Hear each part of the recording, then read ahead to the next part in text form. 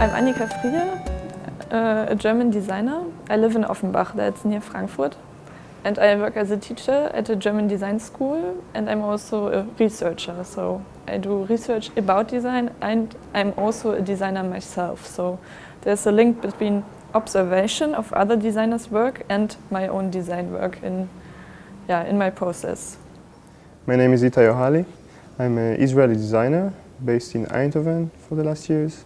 I graduated from the contextual department of the Design Academy Eindhoven, and I also have a bachelor degree in industrial design.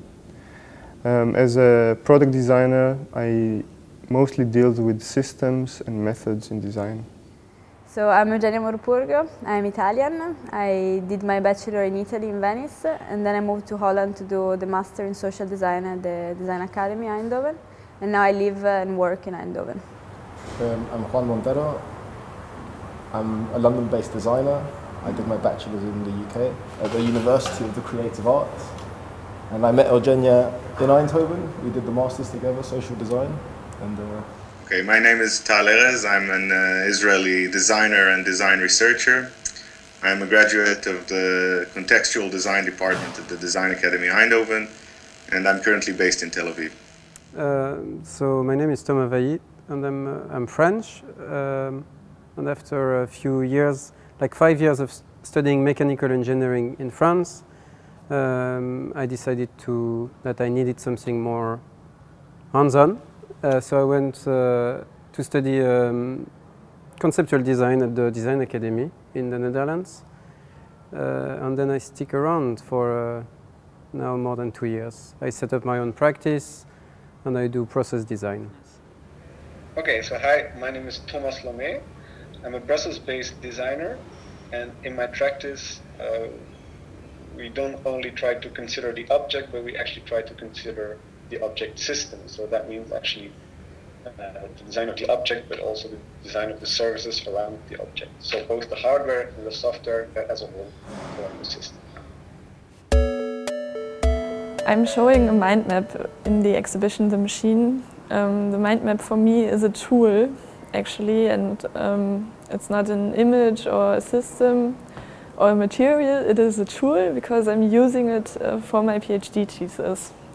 Over the last 2 years, I collected a lot of examples from different designers all over Europe, and I was searching for improvisation in their design processes. And this map shows exactly what is the point of improvisation in their process and how it's linked to the theories. Because I've read a lot of books in the last 2 years, and they all have to do something with improvisation or the creative process or experimental processes, and I had to link the theories and the examples. In the exhibition I show 2 projects. The first is about taking back control of design and making production lines, which is a way to gather the full elements of a design process, which is making the machines, showing the process to your audience and interacting with the audience, and eventually sell your project. So it's one system that unites all these elements. The other project is Design and Chaos, where I actually release my control over the process. So I ask people to do different phases of the process without them knowing what they are doing, and this created uncontrolled, unpredicted, and surprising designs. We're presenting Don't Run. It's an open interactive production line for shoes. It's the development of a previous project that we worked on during CIFABRIC, an exhibition during Dutch Design Week last year. That was more of a theoretical approach to production. And now we are trying to bring this pair of shoes, this product, to a more commercial level, but still trying to keep all the different way of producing in the process that we developed in the previous exhibition in the shop context. Waiting for the People is a series of billboards, each one with an image that hints at a possible future under this new industrial revolution, this new digital production future. And they are categorized under 4 themes, at least on the research level, which is materials, production, distribution, and authorship. And in the research part for this project, the main perspective was the connection between technological changes and social changes, and between worker groups and political power, which dates back to the guilds, moves to the Industrial Revolution, and as this project tries to highlight, maybe kind of offers this new political power again to the new production community, which is consumers. And that is why also the setup of the billboard that maybe tries to hint that there is a political power waiting to be taken under these new premises. So I'm showing 2 projects, 2 process design projects. One is called the Metabolic Factory. So basically it's, I just look at how metabolism works, and especially my own metabolism, and I use keratin, so hair. I transform it into a bioplastic that looks a bit like leather. So that's one of the projects. The second project is called the Creative Factory. So it's a production line where you see every step of a process. And this process is to, I use a latex balloon, so very flexible, and I shape the balloon by pulling, and then I inject resin inside, rotomold it, and after a few hours you get very organic and glossy shape. So from that I make vases or tables, lamps. So actually the Open Structures project investigates the potential of an open modular system. And what we mean by that is is a kind of mechano that works according to the Wikipedia model. So it's a kind of a modular system that is not constructed and designed by one company, but actually by as much contributors as possible. Yeah, the improvisation can be a tool and not so much a material. And in my theory, it's more like a system, because it's the theory itself always has something systematic, and there's already the problem, because improvisation can't be systemized or analytic. It's always something that happens because of many reasons, and it's always very specific. It always has a certain context, and that's why I have a lot of specific examples I'm observing. Yeah, in general, when you deal with systems, so in a way you take a step back for the actual design of an object, but you create more possibilities.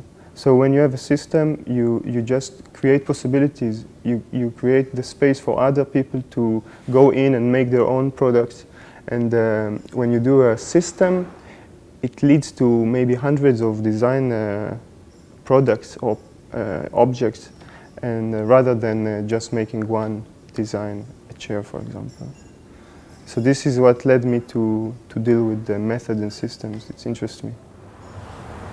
I mean, it ticks a lot of boxes. It stems from Eugenia's initial project, and the heart of that project is reparation, and the idea that if you learn how things are made, you're more likely to repair them, take care of them, respect them. A lot of principles that we thought were important for this particular project and that are kind of an integral part of it. And we use prototyping technology like a laser cutter for small-scale production. So we're limited by the quantity of what we can do, but actually what that offers us in return is a really great interaction with the people who do partake in the project, who are a part of the assembly, who are a part of the choices being made, and that ranges from the designer to the consumer. And really what we do is we kind of guide it, and we have other people involved, shoe designers, graphic designers, people who are really happy to help with the project actually. And this small-scale production economically for someone like us, we haven't really got that much money. So we're using prototyping technology for production. So we reduce costs. We don't have to get prototypes made somewhere else. We don't import. We have a full control on the materials and on the outcome in all the steps of the production, and also in the way we want to have the consumer get in touch with the project, with the product itself. The consumer can be part of the production itself.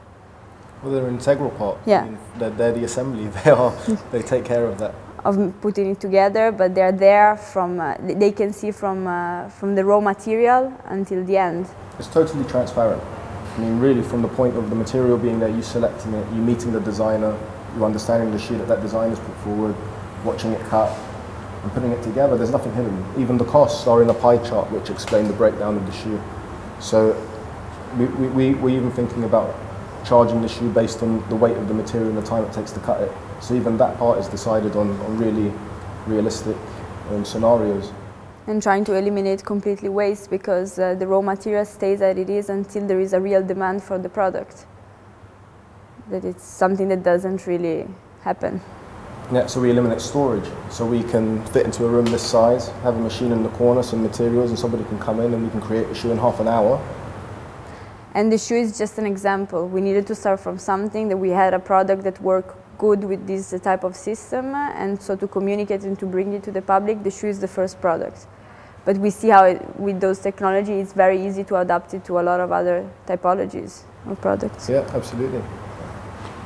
Well, the more I dive into to my research, the more I see how political this idea of design is, this profession is. And I think the more I research into this idea of home production and 3D printing, but digital production in general, I see that it really shakes the system that we live in, the system, the economic system, the social system, the political system. And I think it actually holds a lot of responsibilities for the designer, which now is so many of the elements of the production chain being digitized, distributed. He actually goes up and up in the pyramid, to the top of the pyramid, but also gives a lot of power to consumers. And I think my work in general, and this one maybe in the most specific way, tries to kind of highlight or put a spotlight on this idea. I think both for consumers and for designers to understand maybe the responsibility, but also the power and the options they now hold, the opportunities it holds. I think the future of home production and what it holds within it is in many ways a very political one, and it gives a lot of opportunities and responsibility both for designers and for consumers in their power to make change for better and for worse. And I think this project specifically tries to highlight this idea and to make both designers and consumers aware of their responsibility and the opportunities. I think the why of I do process. It's not, there is no why. I'm fascinated by process. It's what I learned from my mechanical engineering education, and it's what I do. But when it becomes more tricky is the system in which this process work. So these two projects are two attempts to define systems. One system very intimate, my own body as a system, and one system very global, like the entire production system. So that's where I try to find the why. That's what I try to redefine. Okay, so why do we want to do this? There are actually three main reasons why we want to do this. The first one is from an ecological perspective, because modular objects, they're more resilient to change, they're easier to adapt, they're more flexible. And from a social perspective, it has the potential, like an open modular system has the potential or the capacity to, it makes it easier to build things together. And from an economical perspective, an open modular system also opens up new opportunities to create new services around the second life economy, around reuse, recollection, and reconfiguration. And as a whole, this system therefore could be a way of designing and building things in a more sustainable